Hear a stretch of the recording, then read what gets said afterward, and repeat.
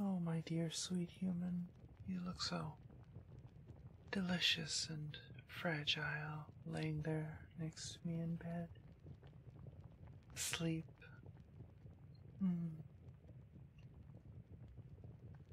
While we have this time together, I think I'd like to take some time,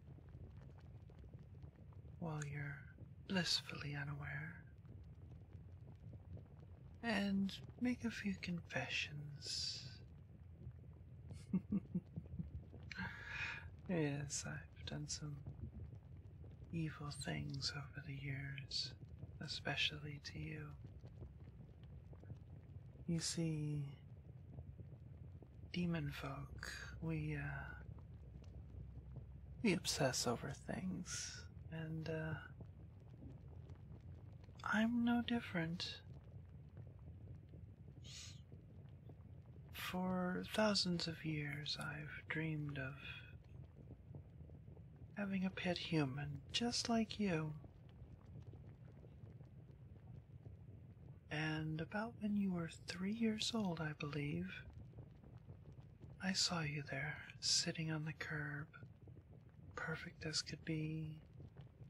But I knew that you had to mature like fine wine.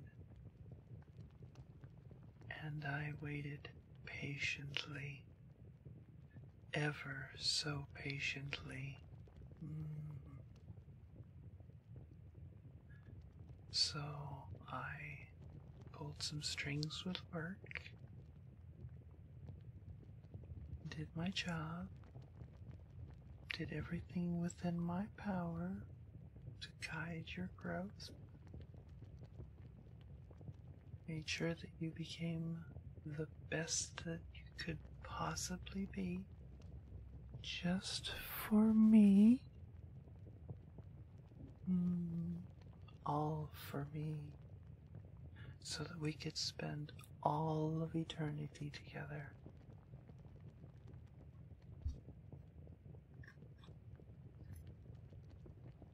It started with your next door neighbor's father. I seduced him, stole his soul, turned it into work, and the remains of his family lost their home. His daughter, who had her eyes on you, no longer had a home, and she had to move away. I couldn't stand any other woman to have her eyes on you. I wanted you all to myself. After that, well, your mother was paying too much attention to you. So, of course, she had to go as well. Cancer was a little tricky to pull off, but I pulled a few strings. Then your father had to raise you on his own.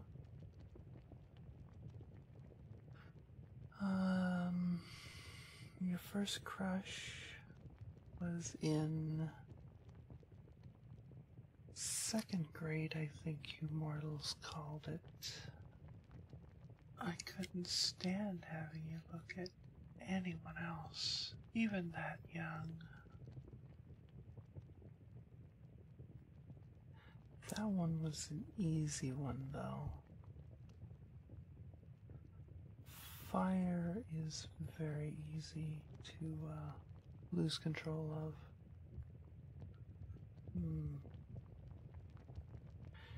It did seem that disaster did follow you quite a bit when you were younger, didn't it? It seemed every year in school you had to change schools, and people died all around you. What a coincidence. First there was a fire, then the 2nd floor of that school suddenly collapsed. and then a gas leak that just mysteriously exploded. I wonder why all of this would happen to someone. And then when you got into college, drunk driving accidents and, well, it's very easy to drink too much and, drown. These things do happen.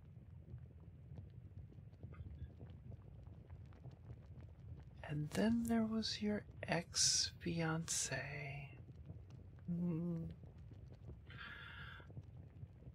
That was actually one of my co-workers. Oh, that was a masterpiece.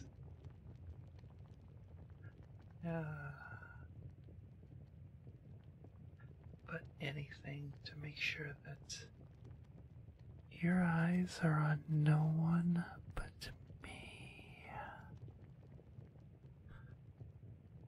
I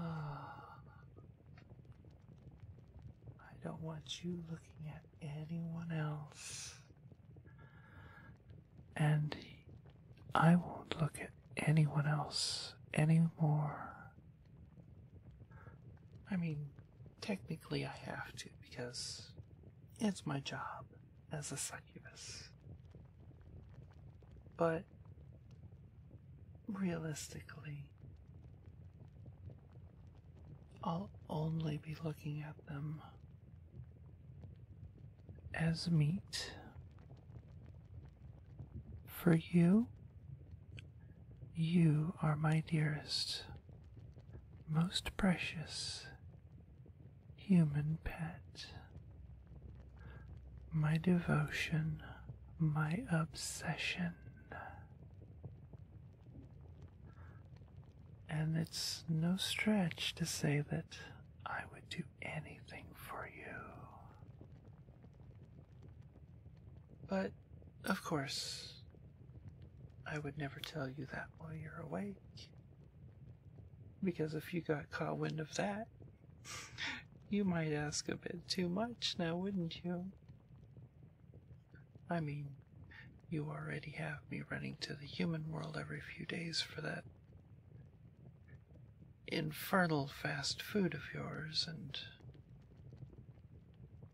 that's not very healthy now, is it? I mean, have you seen the number of calories on that stuff? And that mocha frappe whatever stuff that's got more calories in it than I drink in a decade. But then again, I can subsist completely on your love for the rest of eternity.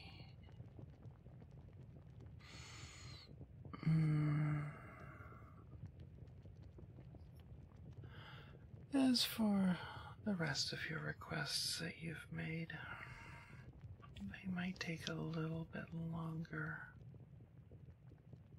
I have to pull some other strings from work.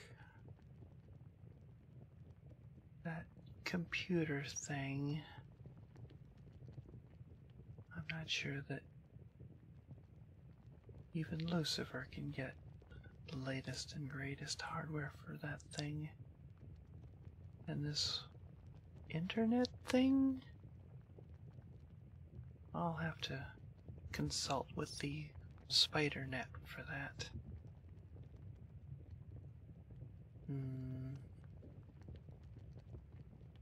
But if I can get it, I'll expect quite a bit of compensation.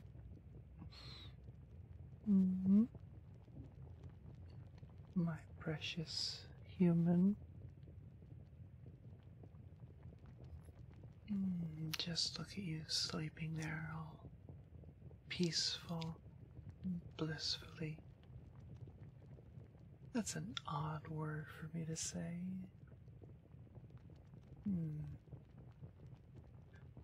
Blissful.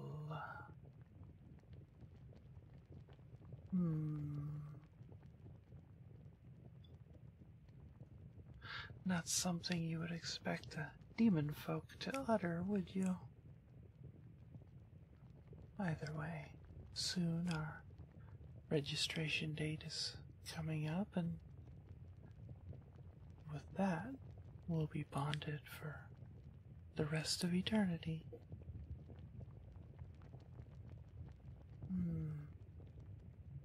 Then, there's no turning back. Not that there ever was, my precious human.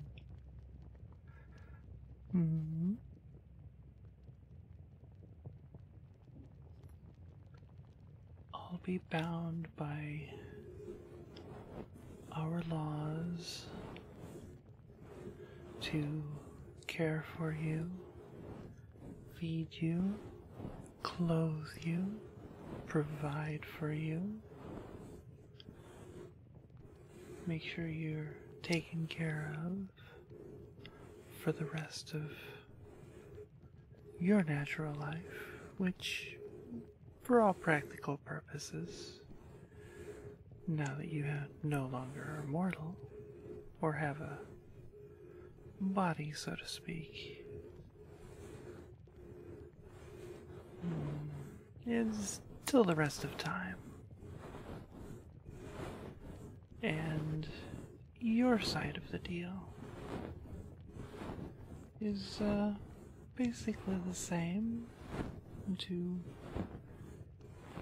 feed me. What else? Oh yes, I'll need life energy and emotional energy, entertainment. You'll be taking care of the house while I'm at work, and other things like that. You'll be the house pet. Yes, the house pet. The house human. Doesn't that sound nice? While I'm working, providing for us. Though I could use a foot massage now and then, shoulder rub, and I would, of course, reciprocate quite readily. Anything for my dear pet human, my delicious pet human.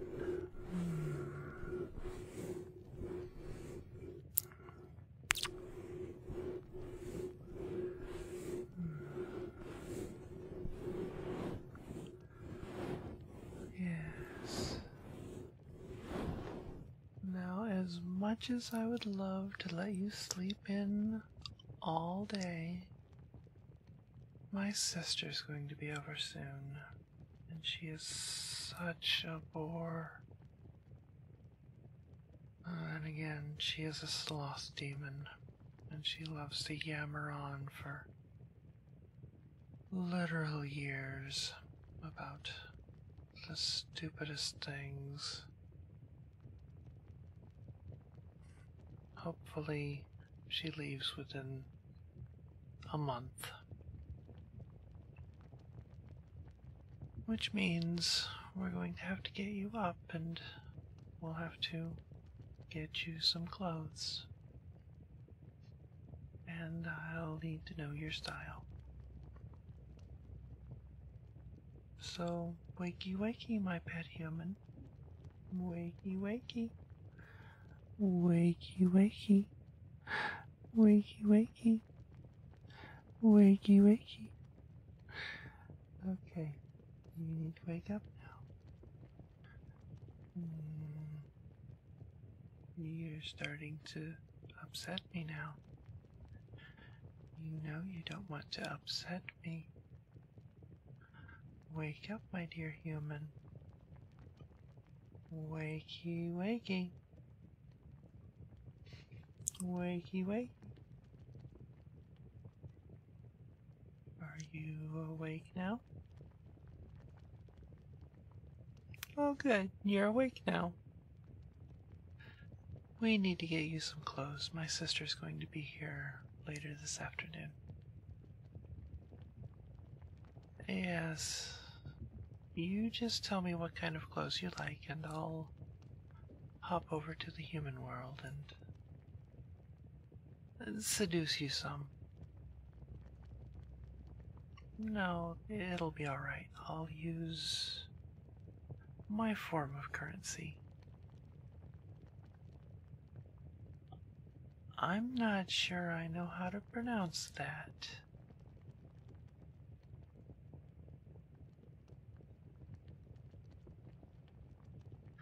Well, how about you write it down, and whatever size you wear, here's a notepad, and I will... And your favorite colors, yes. And I will do my best to pick out something that you will look... How do I want to present you to my sister? I don't want you to look too delicious in front of her. She is a sloth demon after all. No, not that kind of sloth demon. She's more... She lures people into being lazy. Yes, she's not the big, lazy type herself. Yes.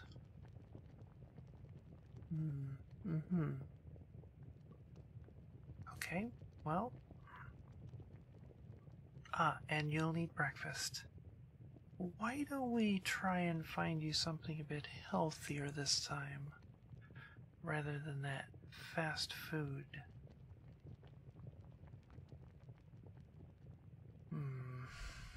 I did say I would get you anything,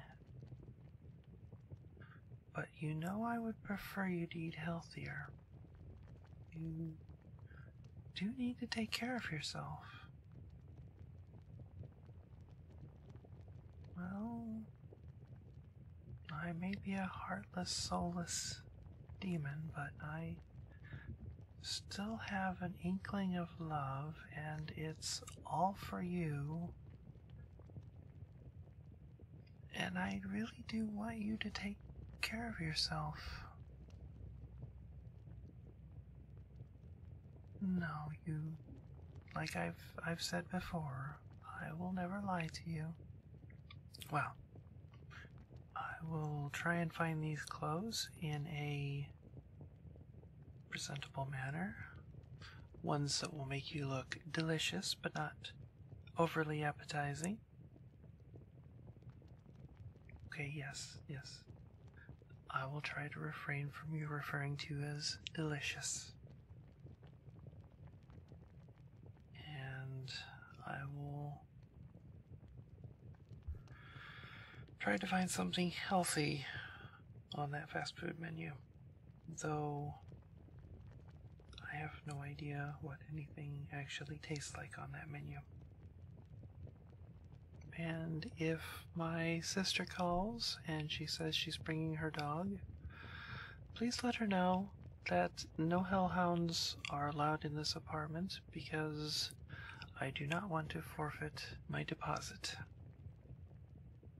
Yes, it's 17 souls, and as you can well imagine, that's quite a few. Even for her. Yes. Oh, also, if I'm not back in time, there should be a package arriving. I was able to obtain a Wii U I'm not sure if that's an adequate gaming system. I mean, this is hell, of course, so probably not. Either way, it should suffice until I'm able to get you one of those computers. I do hope you're not too upset. Yeah.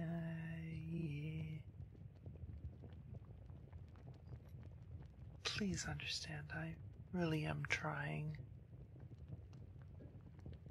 Shipping and receiving down here it's really torture.